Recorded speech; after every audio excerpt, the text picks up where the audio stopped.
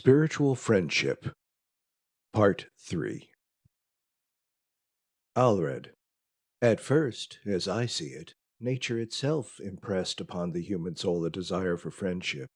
Then experience increased of that desire, and finally the sanction of the law confirmed it. For God, supremely powerful and supremely good, is sufficient good unto himself, since his good, his joy, his glory, his happiness is himself. Nor is there anything outside himself which he needs, neither man, nor angel, nor heaven, nor earth, nor anything which these contain. To him every creature proclaims, "You are my God, for you have no need of my goods." Not only is he sufficient unto himself, but he is himself the sufficiency of all things, giving simple being to some, sensation to other, and wisdom over and above these to still others. Himself the cause of all being, the life of all sensation, the wisdom of all intelligence. And thus sovereign nature has established all natures, has arranged all things in their places, and has discreetly distributed all things in their own times. He has willed, moreover, for so his eternal reason has directed, that peace encompass all his creatures and society unite them, and thus all creatures obtain from him, who is supremely and purely one, some trace of that unity. For that reason, he has left no type of beings alone, but out of many has drawn them together by means of a certain society. Suppose we begin with inanimate creation. What soil or what river produces one single stone of one kind? Or what forest bears but a single tree of a single kind? And so, even in inanimate nature, a certain love of companionship, so to speak, is apparent, since none of these exists alone, but everything is created and thrives in a certain society with its own kind. And surely, in animate life, who can easily describe how clear the picture of friendship is, and the image of society and love? And though in all these respects animals are rated irrational, yet they imitate man in this regard to such an extent that we almost believe they act with reason. How they run after one another, play with one another, so express and betray their love by sound and movement, so eagerly and happily do they enjoy their mutual company, that they seem to prize nothing else so much as they do whatever pertains to friendship. For the angels, too, divine wisdom provided, in that he created not one but many. Among them pleasant companionship and delightful love created the same will, the same desire. Assuredly, since one seems to be superior, the other inferior, there would have been occasion for envy, had not the charity of friendship prevented it. Their multitude thus excluded solitude, and the bond of charity among many increased their mutual happiness. Finally, when God created man, in order to commend more highly the good of society, he said, "It is not good for man to be alone. Let us make him a helper like unto himself." It was from no similar, nor even from the same, material that the divine might formed this helpmate, but as a clearer inspiration to charity and friendship, he produced the woman from the very substance of man.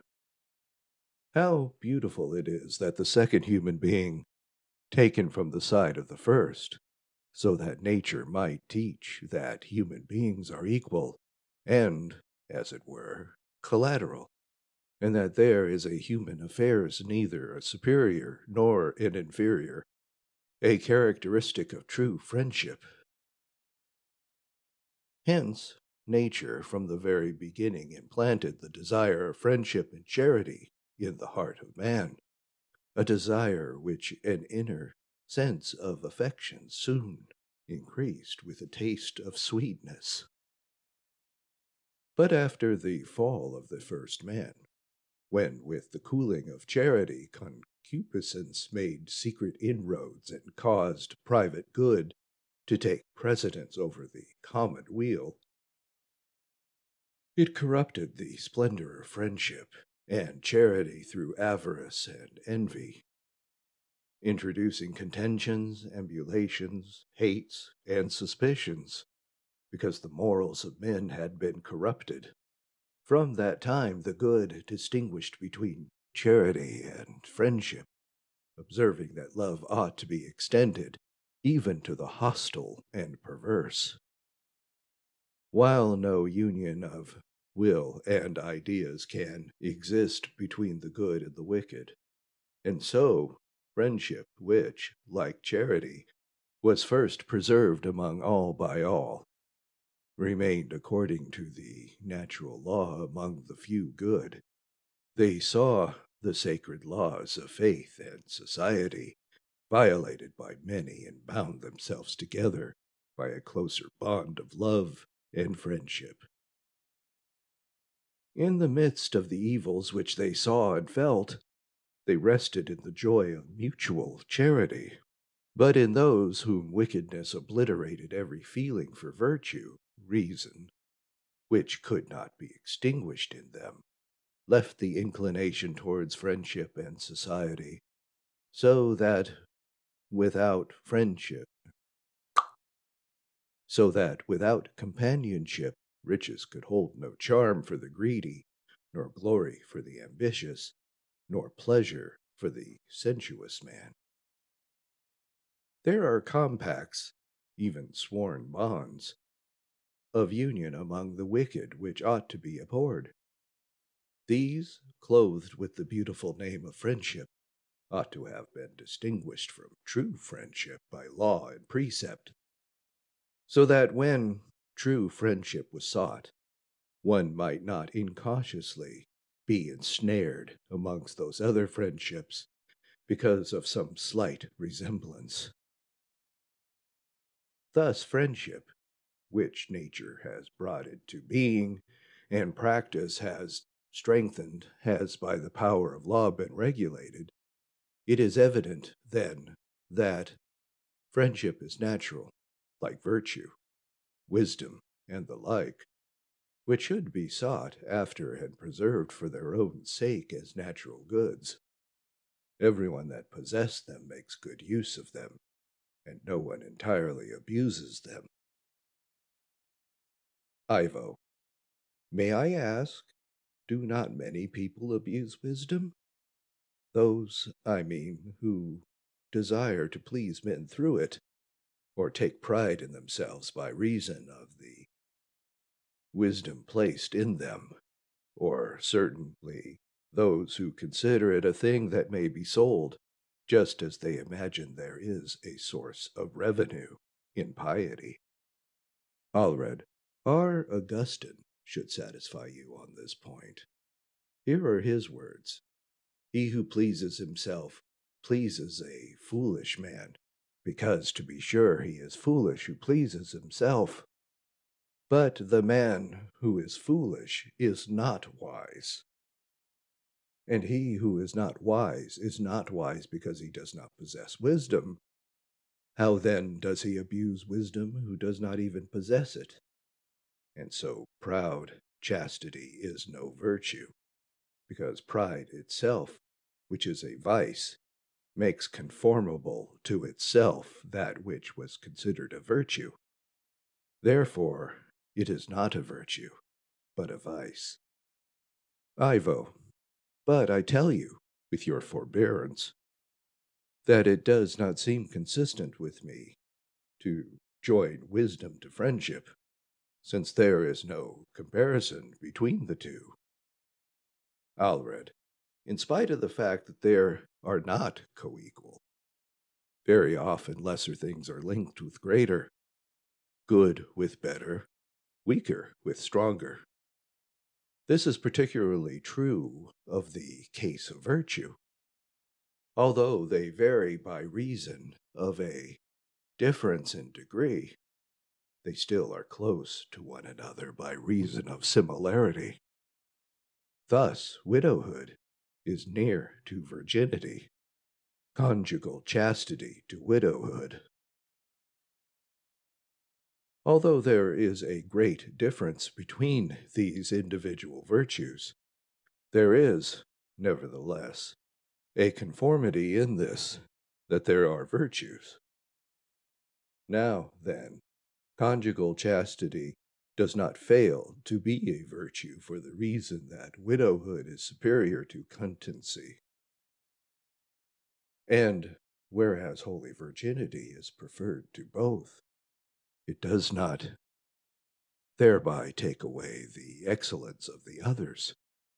And yet, if you consider carefully what has been said about friendship, you will find it so close to, even replete with, wisdom, that I might almost say friendship is nothing else but wisdom. Ivo, I am amazed, I admit, but I do not think that I can be easily convinced of your view. Aelred, have you forgotten that Scripture says, "He that is a friend loves at all times"? Our Jerome also, as you recall, says, "Friendship which can end was never true friendship." That friendship cannot even endure without charity has been more than adequately established.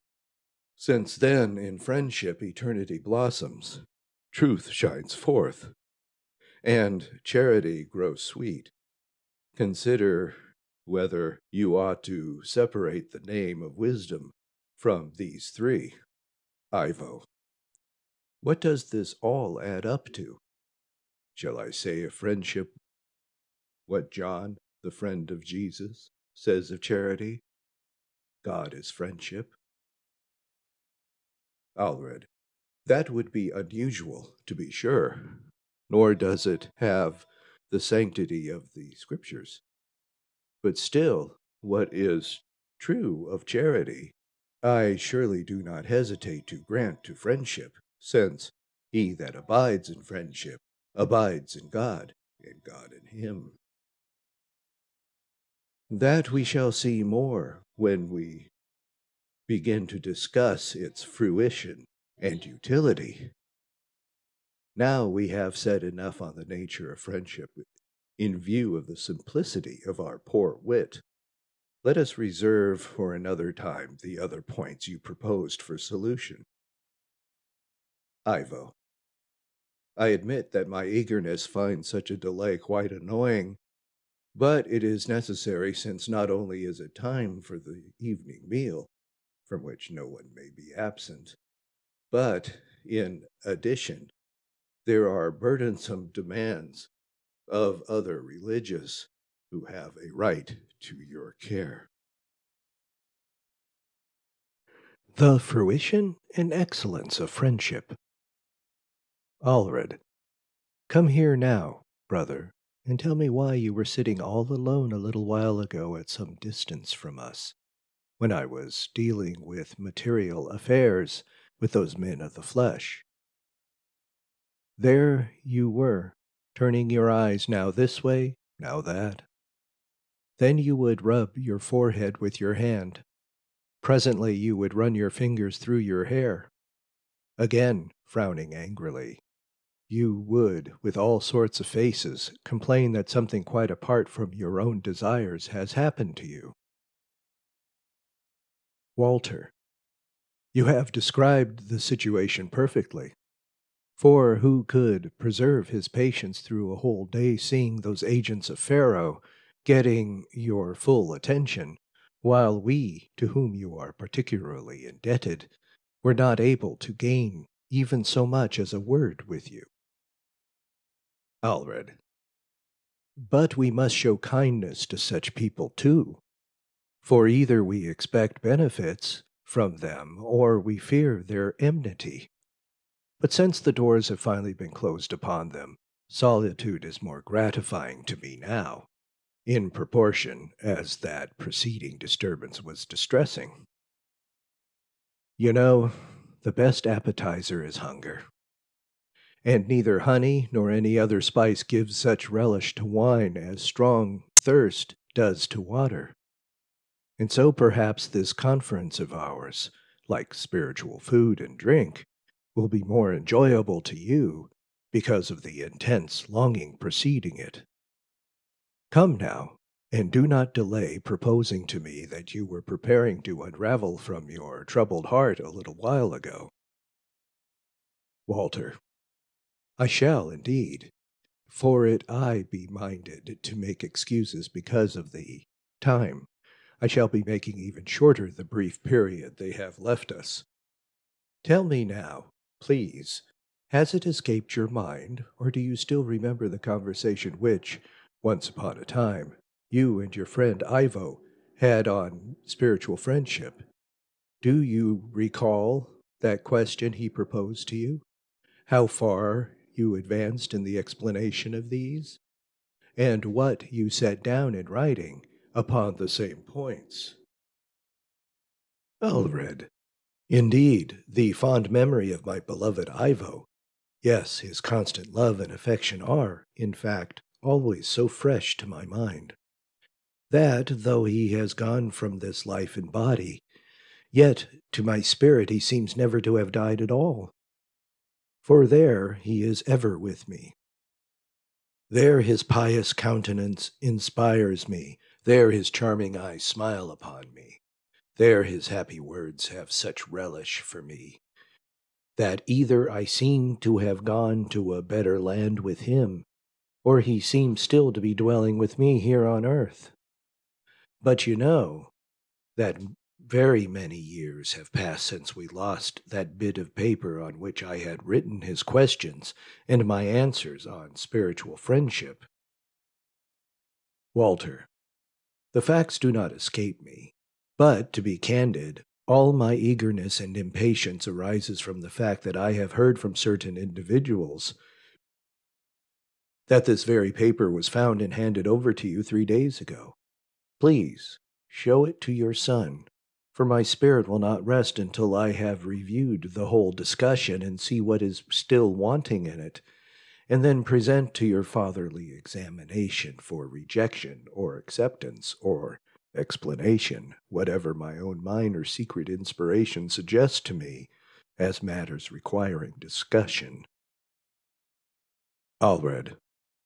I shall comply with your wishes, but I desire that you alone should read what is written on it, and that it be not brought to public attention. For I may, perhaps, decide that some points are to be admitted, some added, and surely many to be corrected. Walter. Look, here I am, all ears to take in every word, the more avidly so since I have read on friendship has so pleasant a taste. Since, therefore, I have read this excellent discussion on the nature of friendship, I should like to have you tell me what practical advantages it procures for those who cultivate it. For though it is a matter of such moment, as you seem to have thoroughly proved by means of unassailable arguments, yet it is only when its purpose and benefit are understood that it will be sought after with genuine ardor. Aelred. I do not presume that I can explain it in a manner befitting the dignity of so signal a good.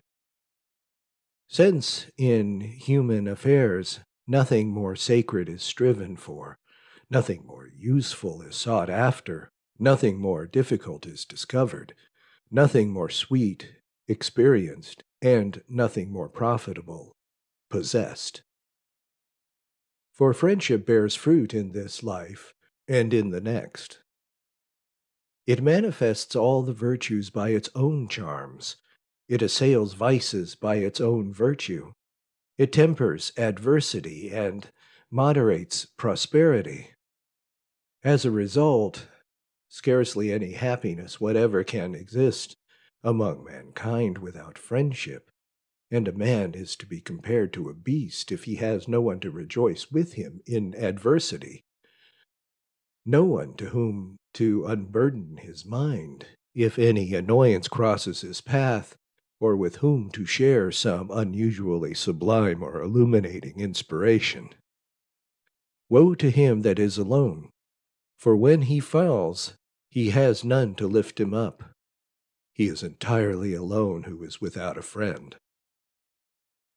But what happens, what security, what joy to have someone to whom you dare to speak on terms of equality as to another self, to one to whom you need to have no fear to confess your failings, one to whom you can unblushingly make known what progress you have made in the spiritual life, one to whom you can entrust all your secrets of your heart and before whom you can place all your plans. What, therefore, is more pleasant than to unite to yourself the spirit of another and two to form one, that no boasting is thereafter to be feared, no suspicion to be dreaded, and no correction by one of the other to cause pain, no praise on the part of one to bring a charge of adulation from the other? A friend, says the wise man, is the medicine of life. Excellent, indeed, is that saying. For medicine is not more powerful or more efficacious for our wounds in all our temporal needs than the possession of a friend who meets every misfortune joyfully, so that, as the apostle says, shoulder to shoulder, they bear one another's burdens. Even more, each one carries his own injuries even more lightly than that of his friend. Friendship, therefore, heightens the joys of prosperity and mitigates the sorrows of adversity by dividing and sharing them. Hence, the best medicine in life is a friend. Even the philosophers took pleasure in the thought. Not even water, nor the sun, nor fire do we use in more instances than a friend. In every action, in every pursuit, in certainty, in doubt, in every event and fortune of whatever sort, in private and in public, in every deliberation at home and abroad, everywhere friendship is found to be appreciated.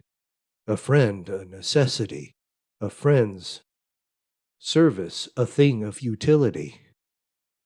Wherefore friends, says Tullius, though absent are present, though poor are rich, though weak are strong, and what seems stranger still, though dead are alive.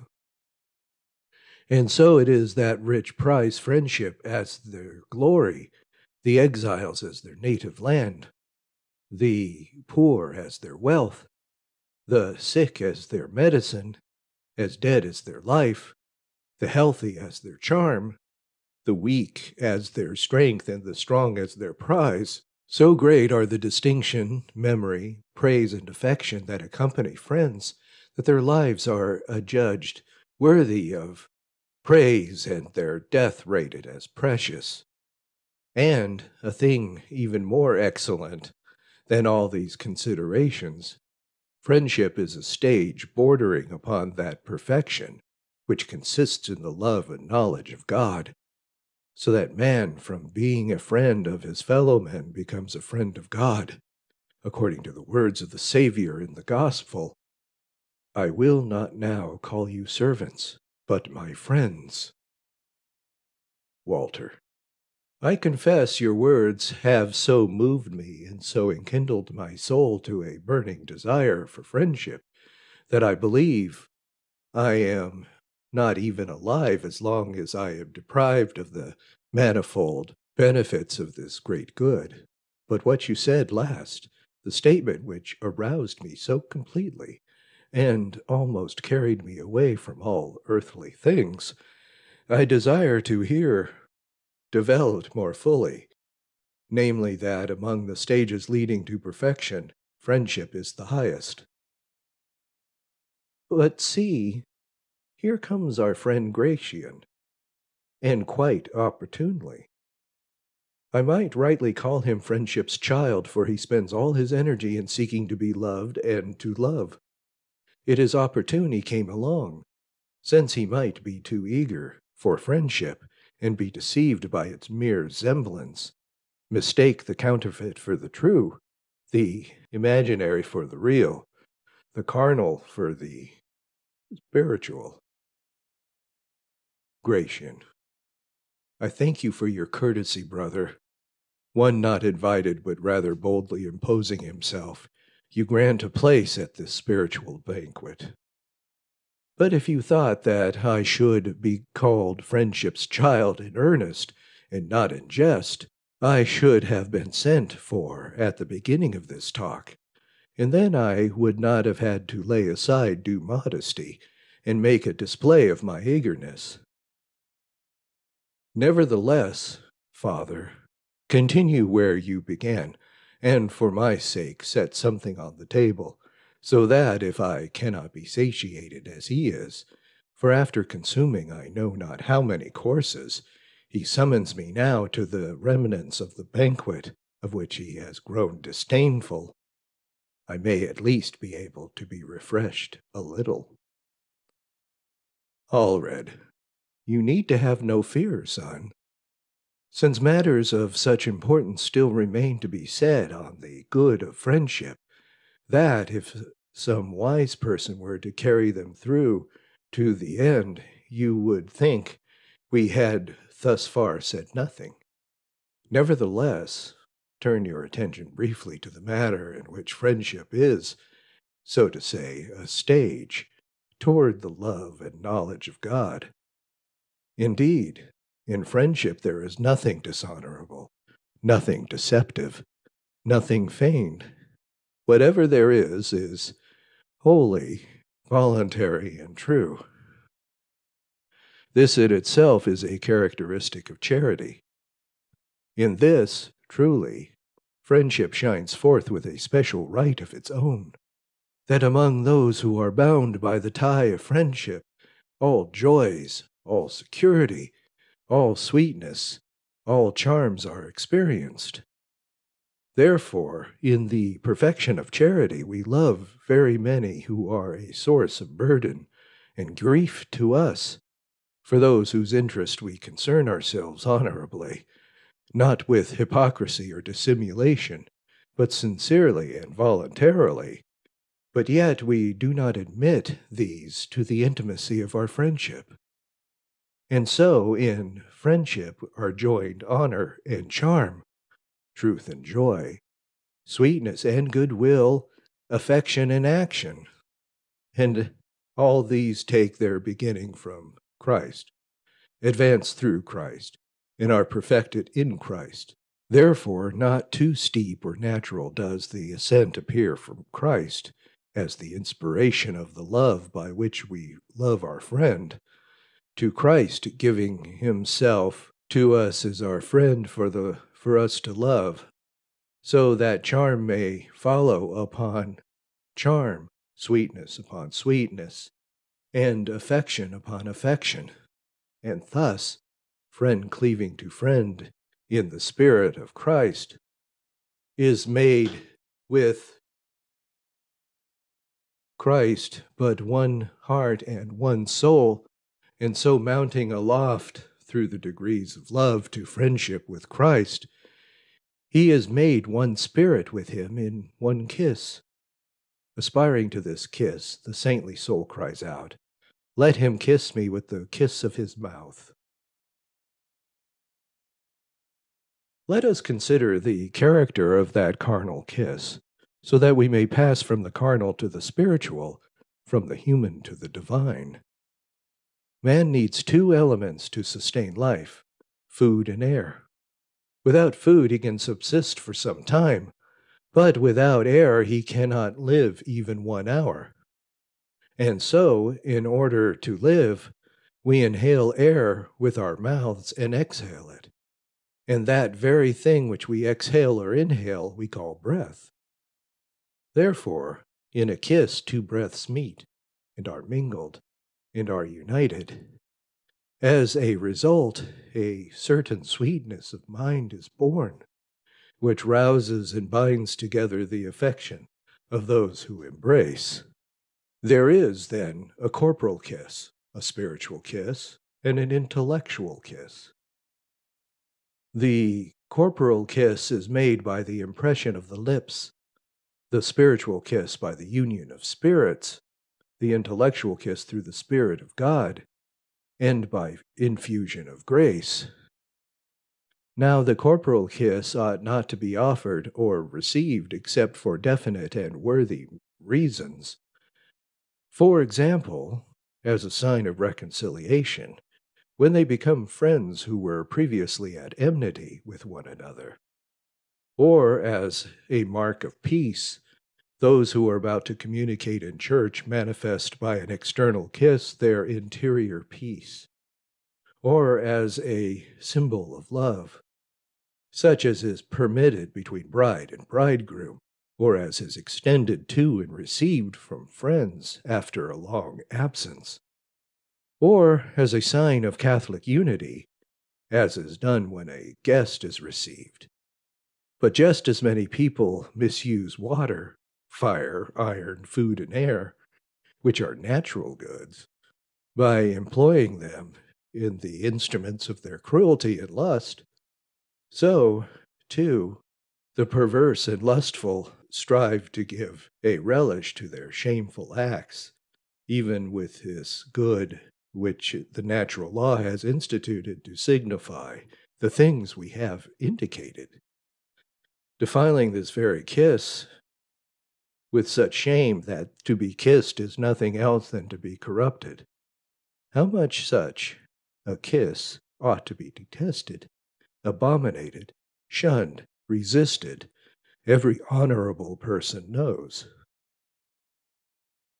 In the next place, the spiritual kiss is characteristically the kiss of friends who are bound by one law of friendship, for it is not made by contact with the mouth, but with the affection of the heart, not by a meeting of lips, but by a mingling of spirits, by the purification of all things, and the Spirit of God, and, though his own participation, it emits a celestial favor. I would call this the kiss of Christ, yet he himself does not offer it from his own mouth, but from the mouth of another, breathing upon his lovers that most sacred affection, so that there seems to them to be, as it were, one spirit in many bodies. And they may say with the prophet, "Behold how good and how pleasant it is for brethren to dwell together in unity."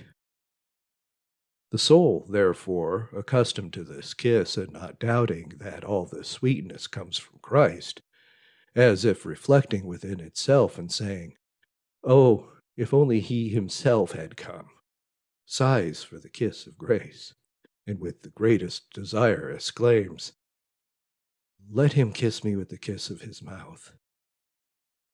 So that now, after all earthly affections have been tempered, and all thoughts and desires which savor the world have been quieted, the soul takes delight in the kiss of Christ alone, and rests in this embrace, exulting and exclaiming, "His left hand under my head, and his right hand shall embrace me." Gratian. This type of friendship, as I see it, is not common, nor are we accustomed to dream of friendship as having such a character. I do not know what thought Walter has given it so far, but as for me,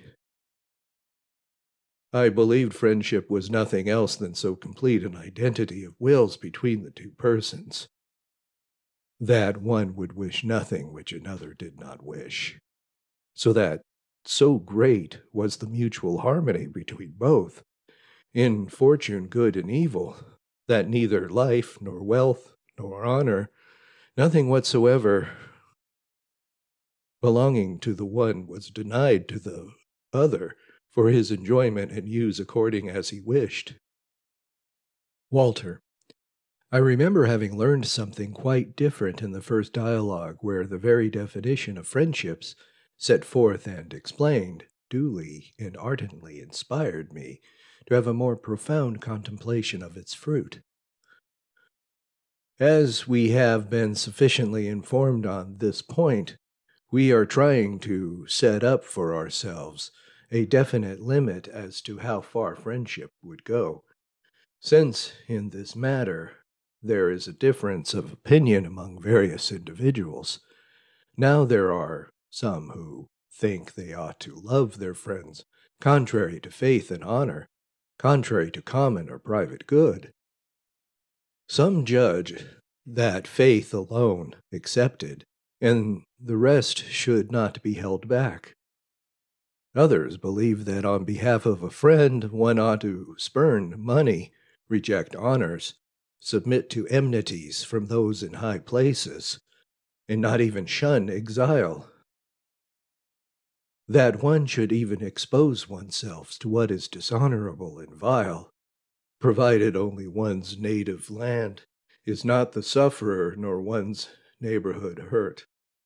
Again, there are those who set up this as the goal of friendship, that each one will so conduct himself towards his friend as he would towards himself. And some believe they satisfy the demands of friendship when they mutually repay their friend for every benefit of service. But from this discussion of ours, I am convinced that I ought to not have faith in any of these theorists, and that reason I should like you to set up a definite limit for friendship, particularly on the account of Gratian here, that he may not, in accordance with his name, be so eager to be gracious that he recklessly becomes vicious. Gratian. I sincerely appreciate your thoughtful concern for me, and if I were not hampered by my ignorance to hear, I should, perhaps, take my revenge on you now. But let us hear together what response he plans to give to your questioning. Aelred. Christ himself set up a definite goal for friendship when he said, "Greater love than this no man hath, that a man lay down his life for his friends." See how far love between friends should extend, namely, that they be willing to die for one another. Does that seem adequate to you? Gratian. Since no greater friendship is possible, why should it not be adequate? Walter. But if the wicked or pagans take such joy in the mutual harmony of evil and wickedness that they are willing to die for one another, shall we grant that they have reached the zenith of friendship? Aelred. Heaven forbid, since friendship cannot exist among the wicked. Gratian. Tell me, pray, among who it can arise and be preserved? Aelred. I shall tell you in a few words. It can begin among the good, progress among the better, and be consummated among the perfect. For as long as anyone delights in a thing, an evil thing from a desire of evil, as long as sensuality is more gratifying than purity, indiscretion than moderation, flattery than correction, how can it be right for such a one even to aspire to friendship, when it springs from the esteem for virtue? It is difficult, therefore, nay, impossible, for you to taste its beginnings, if you do not know the fountain from which it can spring. For that love is shameful and unworthy of the name of friendship, wherein anything foul is demanded of a friend. And this is precisely what one is forced to do, if, with vices in no wise dormant or subdued, he is either enticed or compelled to all sorts of illicit acts. Therefore, one ought to detest the opinion of those who think that one should act in behalf of a friend in a way detrimental to faith and uprightness. For it is not excuse for sin that you sin for the sake of a friend. The first of men, Adam, would have done better had he charged his wife with presumption instead of complying with her request by eating the forbidden fruit. And far better did the servants of King Saul preserve their loyalty to their master by withdrawing their hands from blood in violation of his command than Doeg the Edomite, who, as minister of the royal cruelty, killed with sacrilegious hands the priests of the Lord. Jonadab, too, the friend of Ammon, would have acted more laudably in preventing the incest of his friend than by offering advice to aid him in obtaining his object. Nor does the virtue of friendship excuse the friends of Absalom, who, consenting to treason, bore arms against their native country. But to come to these our own times, Otto, cardinal of the Roman Church, certainly was far more blessed in abandoning his close friend Guido than John was in clinging to his Octavian in so great a schism. You see, therefore, that friendship cannot exist except among the good. Gratian. What, then, has friendship to do with us, who are not good? I am not cutting good so finely as do some who call no one good, unless he is lacking with no wit in perfection. We call a man good who, according to the limits of our morality, living soberly and justly and godly in this world, is resolved neither to ask others to do wrong, nor to do wrong himself at another's request. Gratian. What, then, has friendship to do with us, who are not good? Aelred. I am not cutting good so finely as do some who prefer to call no one good unless he is lacking no wit in perfection. We call a man good according to the limits of our mortality, living soberly and justly and godly in this world, is resolved neither to ask others to do wrong, nor to do wrong himself at another's request. Among such, indeed, we do not doubt that friendship can spring up, and that by such it can be perfected. As for those who, apart from faith, danger of their fatherland, or unjust injury to another, put themselves at the disposal of the pleasure of their friends, I would say that they are not so foolish as they are insane. Sparing others, they do not see fit to spare themselves, and safeguarding the honor of others, they unhappily betray their own. Walter. I almost agree with the opinion of those who say that friendship should be avoided, on the ground that it is a compact full of solicitude and care, not devoid of fear, and even subject to many griefs. For since it is enough, and more than enough, for anyone to bear his own burden, they say a man acts rashly, so tying himself to others, that he must needs be involved in any cares and afflicted with many evils. Moreover, they think nothing is more difficult than friendship to abide even in the day of death, while on the other hand it would be quite shameful for a friendship to be formed and then turn it into the opposite. Therefore, they judge it is safer so to love others as to be able to hate them at will, and in so relaxed a manner to hold the reins of friendship that they may be tightened or loosened at will.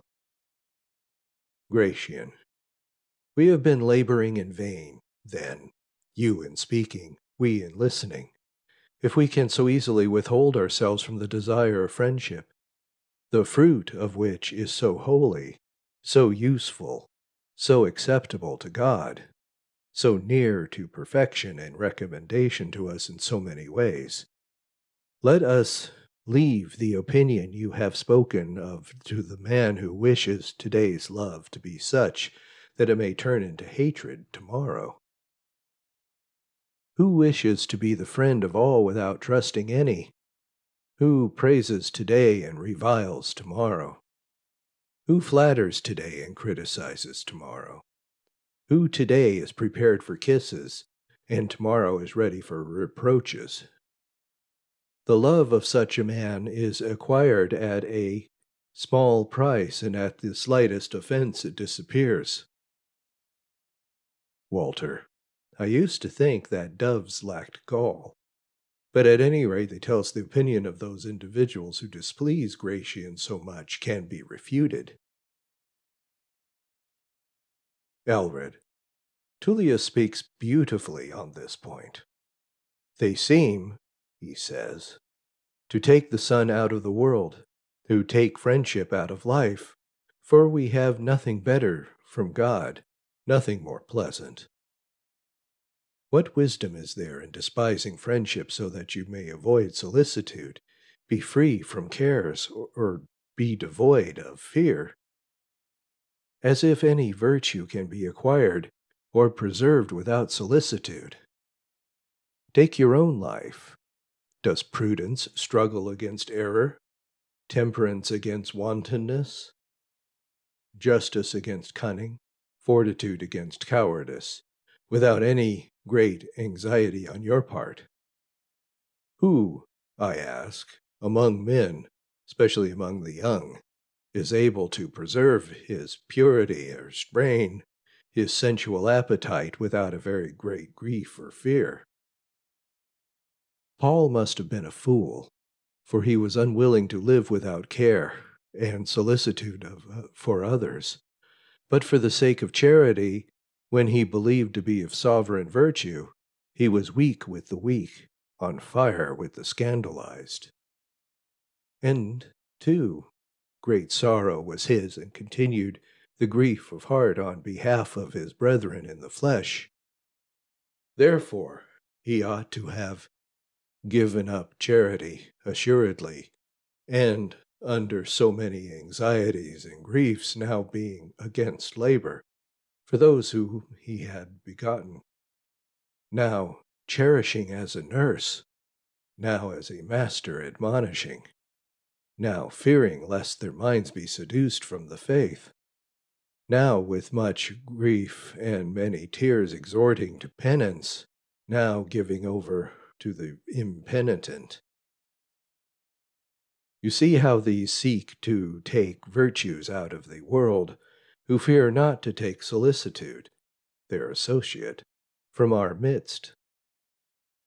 Was it no purpose that Chuzai, the Arachite, preserved with such great fidelity his friendship with David, that he preferred anxiety and would rather share the griefs of his friend than relax amid the joys and honors of the patricide? I would say that those men are beasts rather than human beings who declare that a man ought to live in such a way as to be to no one a source of consolation, to no one a source even of grief or burden, to take no delight in the good fortune of another, or impart to others no bitterness because of their own misfortune, caring to cherish no one and to be cherished by no one. Heaven forbid that I should grant that they truly love anyone who thinks of friendship as a trade. For such with their lips only declare themselves friends when the hope of some temporal advantage favors them, or they try to make their friend an accomplice in some sort of base deed. Walter. Since, therefore, it is agreed that many are deceived by the mere semblance of friendship, tell us, pray, what sort of friendship we ought to avoid, and that the sort we ought to seek, cherish, and preserve. Aelred. Since we have said that friendship cannot endure except among the good, it is easy for you to see that no friendship which could be unbecoming to the good is acceptable. Gratian. But perhaps we are not clear on the distinction between what is becoming and what is unbecoming. Aelred.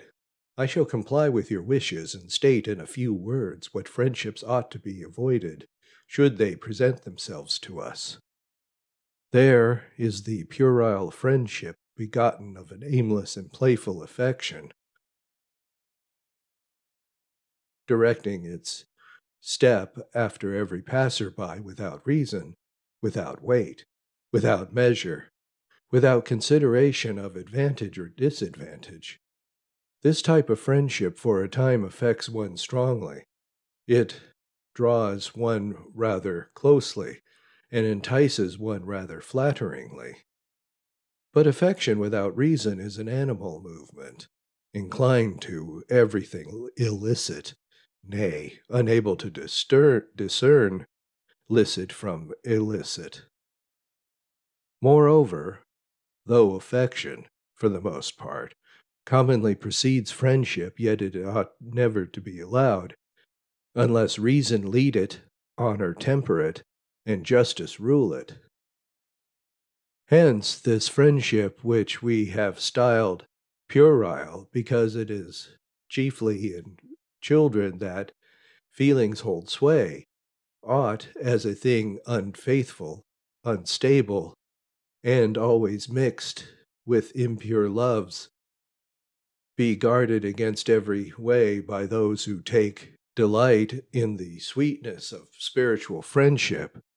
We call it not friendship, but friendship's poison, since the proper bounds of love, which extend from soul to soul, can never be observed in it.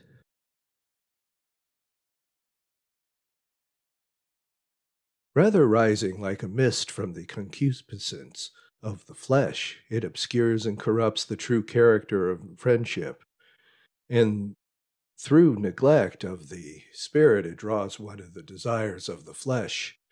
For that reason, the beginnings of spiritual friendship ought to possess, first of all, purity of intention, the direction of reason, and the restraint of moderation. And thus, the very desire for such friendship, so sweet as it comes upon us, will presently make friendship itself a delight to experience, so that it will never cease to be properly ordered. Then there is the friendship which is based on a likeness in evil.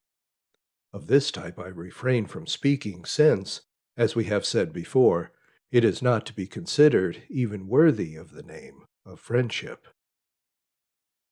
There is, besides, a friendship which the consideration of some advantage excites, and which many think ought to be sought, encouraged, and preserved for this reason. But if we admit this type, how many most worthy of all love shall we exclude? Those, namely, who, since they have nothing and possess nothing, offer, assuredly, no material gain or hope, therefore, to anyone.